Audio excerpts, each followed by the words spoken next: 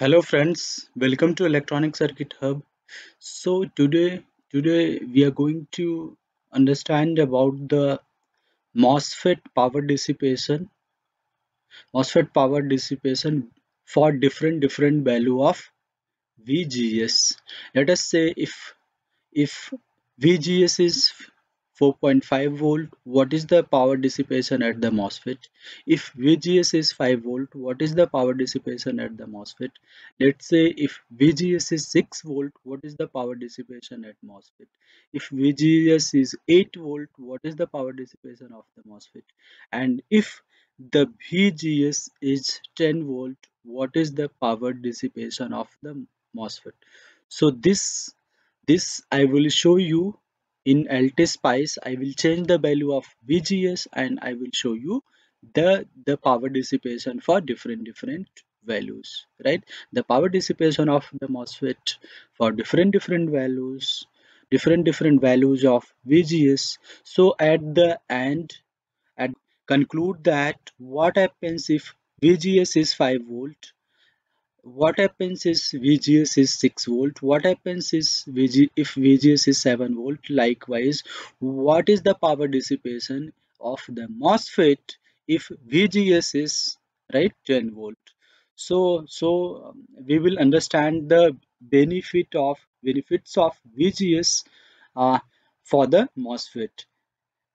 We will see if lower VGS is good for MOSFET. We will see if higher VGS is good for MOSFET. If I say VGS, that means the gate to source voltage of the MOSFET.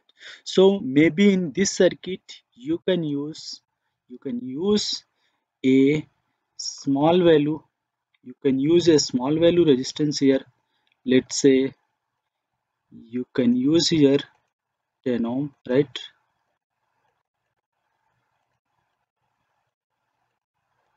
So I will connect here 10 ohm. So this would be 10 ohm, right?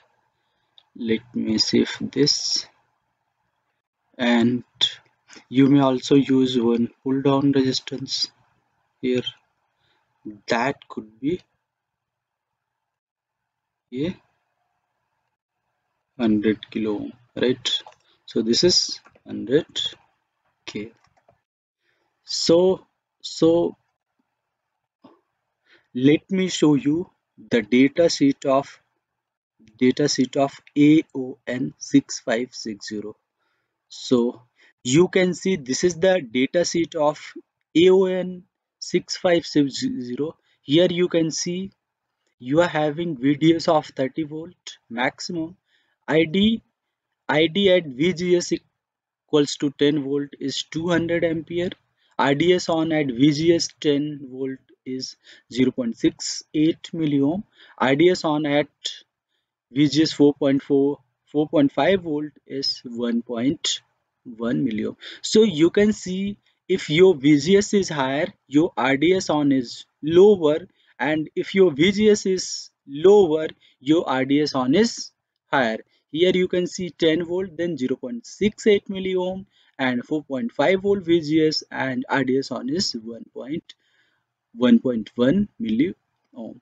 So this MOSFET you can drive starting from 4.5 volt to 10 volt. So we will understand what is the power dissipation of the MOSFET if you drive your MOSFET with 4.5 volt, and what is the power dissipation of the MOSFET if you drive your MOSFET at 10 volt. Okay, is there any power dissipation difference if you drive your MOSFET at 4.5 volt and if you drive your MOSFET at 10 volt, right?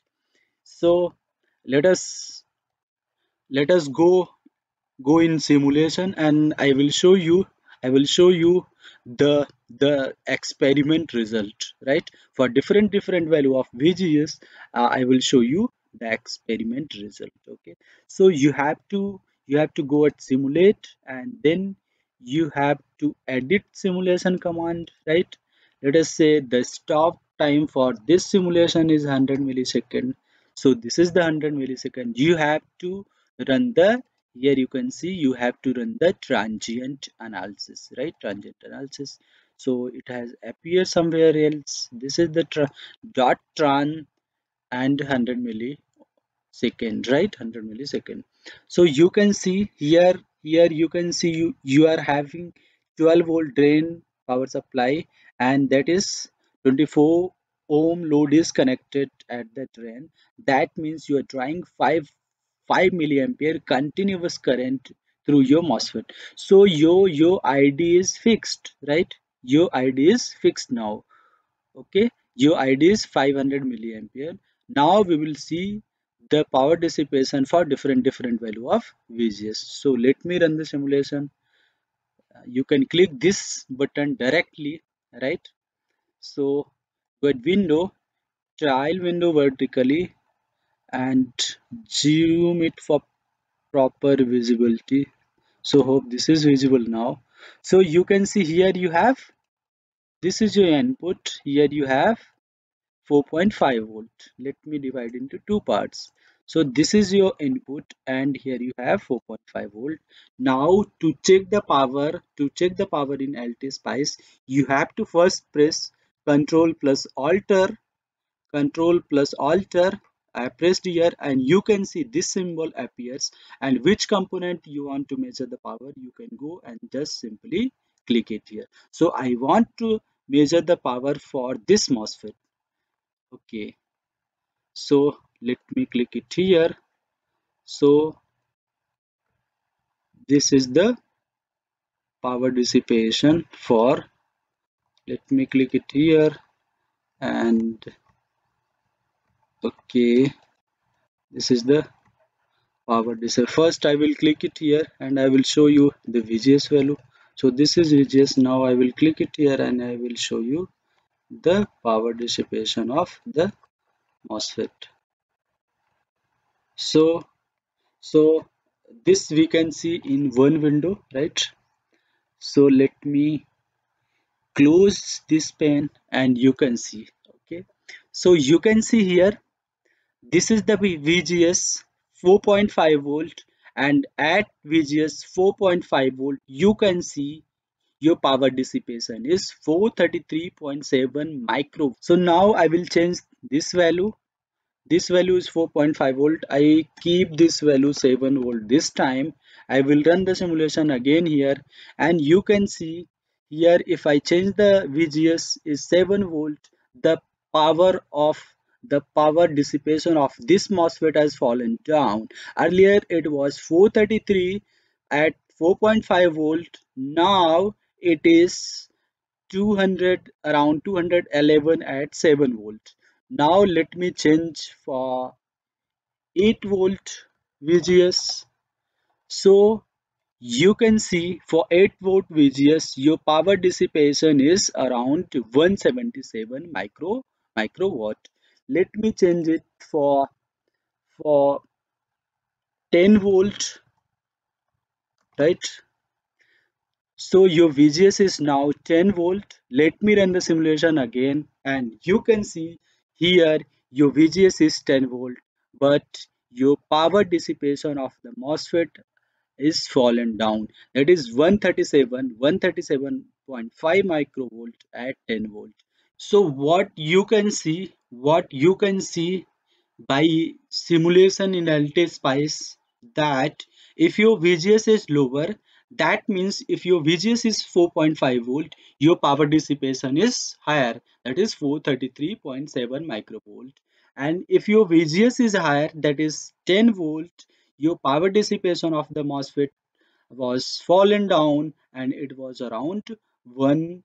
Let me show you again. It was around how much? It was around 137 microvolt. So if you increase the value of VGS, your power dissipation across the MOSFET will decrease, right? How this happen? If you increase the value of VGS, your RDS on drain to source on resistance will decrease, and if the drain to source on resistance will decrease, your power dissipation, which is equals to I square R, will decrease, right?